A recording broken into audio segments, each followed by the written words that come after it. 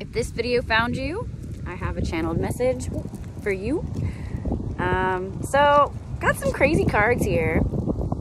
Two of the scariest cards actually, and one of the best cards in the entire deck. So I keep getting this download that, you know, you're so close to the goals you've been trying to manifest for so long.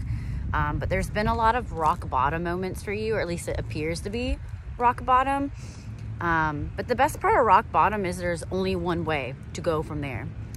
And as you can tell in this card, even though it's like very scary, I get it, but there's these beautiful mountains in the background, and that's what that person's about to go to. It seems like it's the end, but it's not. There's so much beautiful seas to cross to get to these high peaks of life.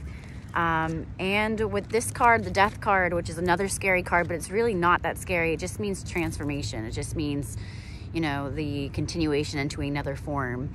And to complete that entire thing, the 10 of Pentacles, that's like the best omen to have when you have these cards too. It just means that all of your hardships that you've gone through are coming into full fruition to have this beautiful life that you've always dreamed of.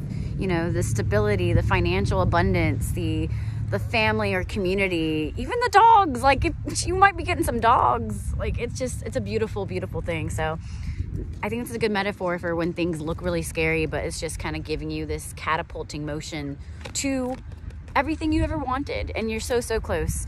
This is also a magical time right now because we have no planets in retrograde, which is amazing, until April 1st, April Fool's Day, oddly enough.